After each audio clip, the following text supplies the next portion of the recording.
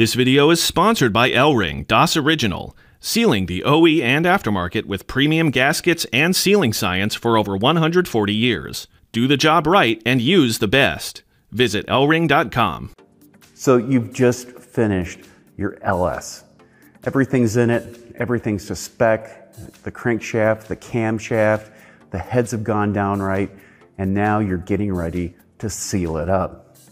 What should you be paying attention to? The one thing that's even been in TSPs from General Motors is block porosity. This is not a structural issue, it's more of an appearance on some of the mating surfaces for the gasket. What is a pore? Well, essentially it's a void that happens while the part's being cast.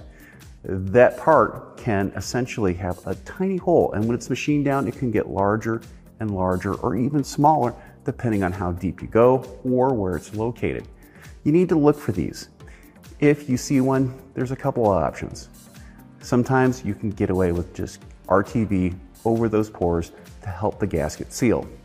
In some cases, you might want to send it back to the machine shop, but you're always running the risk of exposing more pores and more voids. The most important thing to do is do not go after this with an abrasive disc to eliminate those pores. Chances are you're going to get an uneven surface, and it's going to make it even harder for a gasket to seal. Pay attention to these, especially where the water pump and front cover go on the engine. So with this knowledge, well, you can seal up the engine and you'll know that it's not going to leak. I'm Andrew Markell. Thank you very much.